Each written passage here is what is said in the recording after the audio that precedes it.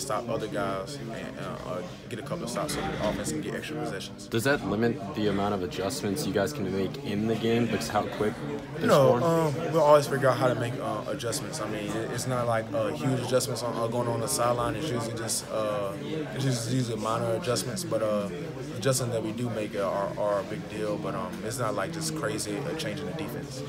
What's the feeling at halftime? Aggravation, disappointment? I mean, like, what's going on here? I mean, we were just aggravated and we just wanted to make a change, man. We knew we weren't doing something right, and like I said, we came in here and made our second half adjustments and came in and pitched a shutout. In the past, you've seen at halftime like that, Coach O just go off. He didn't go off this time. And was it a surprise, or did you take that as a sign of confidence? Coach O he's very confident in his team. I mean, and he knew that we all had a bad taste in our mouth. We should panic if we were all complacent with being up 10 points against Northwestern State, and we all weren't. We came in and Coach Randy made our adjustments. We came in and tried to exploit what's going on, what their weaknesses for Northwestern State's weaknesses, and we did that. Like I said, I can't speak any highly enough what we did in the second half. How important was the shutout in the second half? Very important.